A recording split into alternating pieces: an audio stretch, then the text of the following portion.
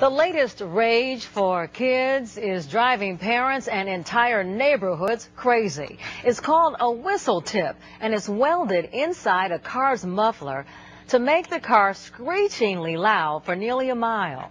Well, tomorrow night, Oakland residents will be complaining officially to City Hall officials. Crown 4's Mark Jones has the story live in Oakland this evening. Mark. Well, Pam, city residents have been told this noise is perfectly legal, so tomorrow they hope to start the process to change the law. Nearly every muffler shop in Oakland is installing whistler tips. It's a piece of metal welded inside the exhaust pipes that makes the car audible for almost a mile. Tell me about the whistles. The whistles go whoop. Anybody that has it in their neighborhood is going to be totally driven crazy. It sounds like what? When you want to whoop whoop, it's that whoop whoop.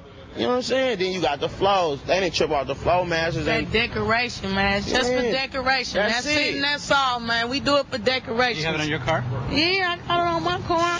It was being installed on their car. Roxanne Brunn says the high-pitched tone, like the squeal of a BART train that doesn't stop, is keeping her awake at night. Police have told her it is legal. They think it's a fad. It's going to go away. It's not going away.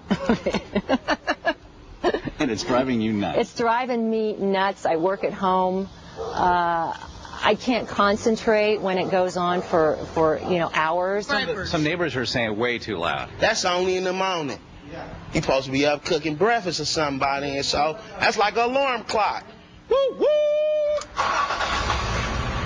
Bub, Rub, and Little Sis were proud to show it off.